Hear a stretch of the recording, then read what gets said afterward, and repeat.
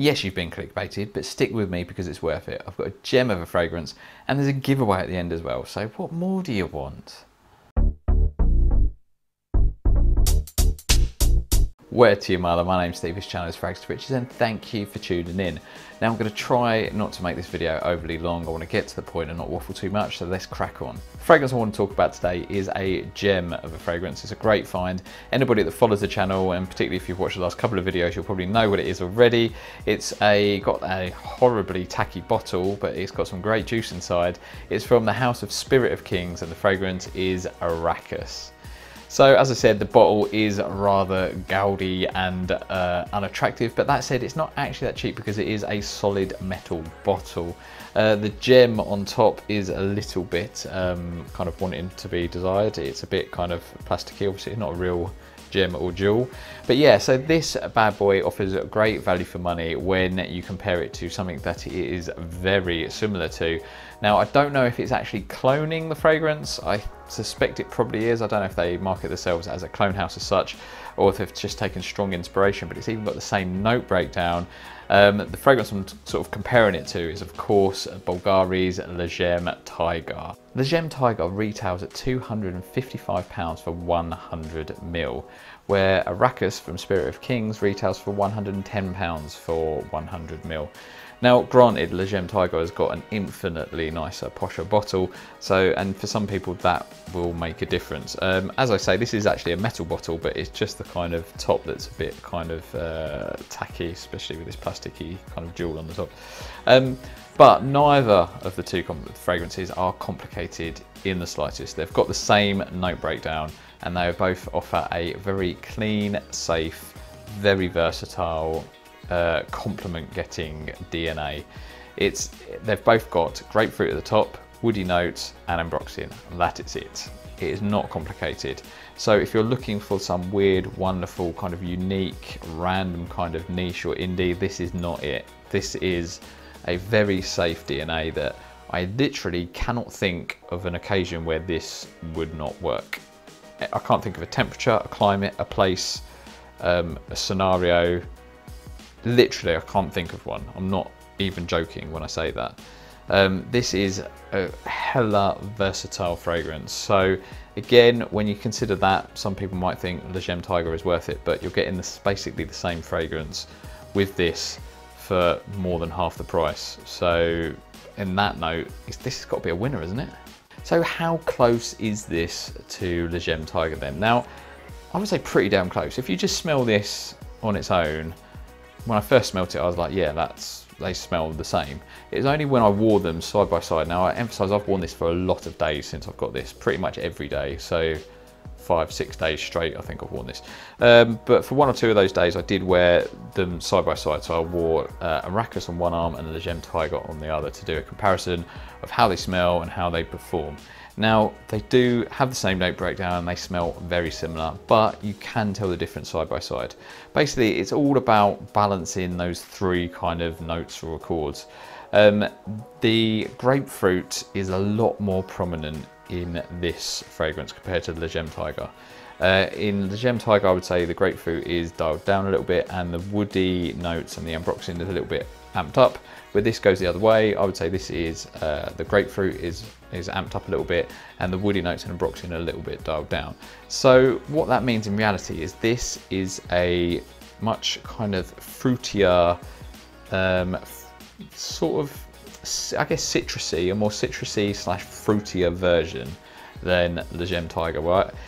Comparing the two, I think they both could be unisex, but Le Gemme TYGAR, because the woody notes and ambroxan is a little bit more amped, where this is a bit more fruity, I would say Le Gemme TYGAR is more masculine, but I think they could both easily be unisex. So yeah, smell-wise, they're very similar. If I had to pick which one I prefer to smell, I'm actually picking this. So what you're now desperate to know is, does it perform the same, if not better, than Le Gemme TYGAR? You're thinking it won't, and you know what? It lasts as long, if not longer, than TYGAR on my skin. So I wore them side by side. I would say they both easily lasted about 7 to 8 hours comfortably on my skin. Now, if you go and watch my TYGAR video, I sort of explained that it's quite difficult to judge the performance of this type of fragrance because it's a sort of fragrance they're both kind of soft projection, but I'll kind of get onto that in a minute. But there is the sort of kind of soft, airy, kind of clean fragrance that it's not a big projector, it doesn't stand out, so you kind of get wafts of it. But when you actually, so it's hard to kind of judge the performance with regards to longevity. There was times where I thought I can't smell it anymore, but then the wife could, or then I just catch a waft of it. So it's hard to kind of pinpoint it, but kind of doing a skin smell throughout the day, I could still smell both of them at the sort of 8-hour mark, 8 or 9 hour.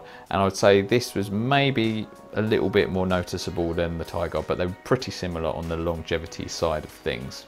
The only slight disappointment or kind of gripe that I have with this fragrance is the projection isn't brilliant. Now, I'm not saying it's bad, but what you need to do if you're thinking about getting this is manage your expectations, because this is not a Sauvage-esque fragrance where you're going to walk into a room and people are going to notice you straight away, or they're going to notice you from meters away. This does not project like that at all. You're not kind of, perhaps if you walk past somebody, they might catch your sillage, but it is not a beast projector. And in some ways that's kind of nice. It kind of works and adds to that versatility. And as I said, I can't think of a situation where this wouldn't be appropriate, because you're never going to choke anybody out, because it's just not a beast projector. Personally, I would like it to project a bit more. It does, in the first hour, it's quite noticeable, but it's still not a beast projector. Now, I kind of started noticing that after a few days. I kind of, when I wear it, basically what you get is a kind of small scent bubble kind of around you. So when I was kind of in my home office and was working, particularly when it's hot and I had the fan on, I kept getting regular wafts of it throughout those sort of several hours that it was on. But I noticed I struggled more when I was kind of going out and about, walking. We kind of visited some family and had a barbecue in the garden, kind of, you know, social distanced and all that jazz. And I was not really noticing it too much in the heat and all the activity. So I was a little bit disappointed in that regard. But as I say, when it was more of a kind of controlled environment, I could kind of smell it a lot more and notice it throughout the day, but it basically wears very close. Now, because I was kind of feeling like the projection wasn't there, I tested this one of the days. The day we went to the barbecue, I sprayed a shitload of this on not long before I got in the car with the wife. I've sprayed a lot of sprays, several around my neck. I did my arms, I think I did my hair, and we got in the car, and about 20-25 minutes later I got in the car with her. As we was kind of driving off, I said, "Can you smell me?" Obviously she's sitting next to me kind of in the car, and she kind of went, not really, not over above the new car smell. Humble brag. So this just doesn't project very strongly, but it is there. It's definitely there when you smell it on your skin. I would say it's a lot more noticeable in that first hour, but still not projecting across a car. But I'm sure if my wife kind of got in, or if we was, you know, getting a bit closer, she would have noticed it, or if I was moving around her, she would have sort of caught whiffs of it. But she did say the same thing basically about TYGAR. Again, if you go and watch the video, she's pretty much said the same thing, which is why I wanted to kind of test it. She said when she leant in, I think she did notice TYGAR a little bit more. I think TYGAR does project a little bit more than this, particularly in the first hour. But similar sort of situation, another time when I wore TYGAR and I walked downstairs, she then noticed it quite clearly, but she couldn't notice it in the car. So again, the performance is kind of hard to judge on this fragrance. But yeah, this does last, and it is there because I can smell it on my skin, but it just doesn't project, and that is a bit disappointing. That said, it does add to its versatility, because as I say, you can just wear this in any situation. It's perfectly safe in an office because you're never going to choke anybody out, and it's a lovely smell. But to be more specific, I think this would work really well if you had like a meeting with a customer, or if you was doing training with a colleague, or quite often, you know, when we're not in lockdown, the sales team that I'm in, we have regular sales team meetings, and you know, where we're all sitting around a sort of big table and there's presentations, etc. And at those meetings, I always kind of think about what I want to wear, because obviously I want to be noticed, and maybe pick up a compliment would be nice. But I'm always conscious that not to go too heavy in case the people sitting next to me, if I see them kind of shuffling their chairs a little bit further away from me, I know I'm sort of choking them out, and I'm a bit conscious of that. But this would be ideal. You're never going to choke anybody out in that sense, but it will get noticed. But it's probably better if you are kind of getting a little bit even more closer and personal with somebody, because it is a lovely kind of scent. But yeah, it's just I just would like it to project a little bit more. So after all that, I've realised I've not actually told you what it smells like, what you're going to get from this fragrance. Now, obviously I've compared it to TYGAR, and you can go and watch my TYGAR video, and I'm probably going to say a lot of the similar things I said about that. So it's got grapefruit at the top, and that grapefruit is, as I said earlier, it's fruitier than it is in TYGAR, and it's more citrusy. I notice if I smell it on skin in the first sort of 20-30 minutes, it's the grapefruit is a lot more kind of tart / zingy. I wouldn't say it's a sharp fragrance or a sharp accord, but it is kind of a lot more citrusy and kind of zingy on skin, where in the sillage, in that sort of scent bubble that I've mentioned earlier, it doesn't kind of come across as that kind of sharp or zingy. It's just a lot more prominent, the grapefruit, especially compared to TYGAR. It then kind of transitions into, the grapefruit remains pretty much throughout, and it's a lot more prominent. And then it transitions into this kind of woody ambroxan kind of base. Now, it's not a particularly woody fragrance. It's not a real strong woody fragrance. It's a very fresh, clean, light kind of fragrance that's very versatile. So the wood is more, blends very nicely with the ambroxan to come across as more of like an amber wood, sort of maybe a sandalwood type. It's very smooth, you know, it's not particularly kind of resinous or rich, or it's obviously not oody or anything like that. So it's a very kind of soft, smooth kind of woody dry down, or subtly woody, but very much led by that sort of fresh grapefruit. And it's got a slight kind of sweetness to it, again, coming from the more prominent grapefruit. So it's slightly sweeter, I would say, than TYGAR, but TYGAR is a little bit more woody and a little bit more masculine. So would I recommend this fragrance? Yeah, totally. I would totally recommend this fragrance. I think my only concern is, does the fact that this, to me, smells better than TYGAR at more than half the price, is that what's making me this fragrance more appealing? It's like you feel like you're getting a better deal, you're beating the system. And there's always a part of me that I love to beat the system. So I think that does make this fragrance better for me, not gonna lie.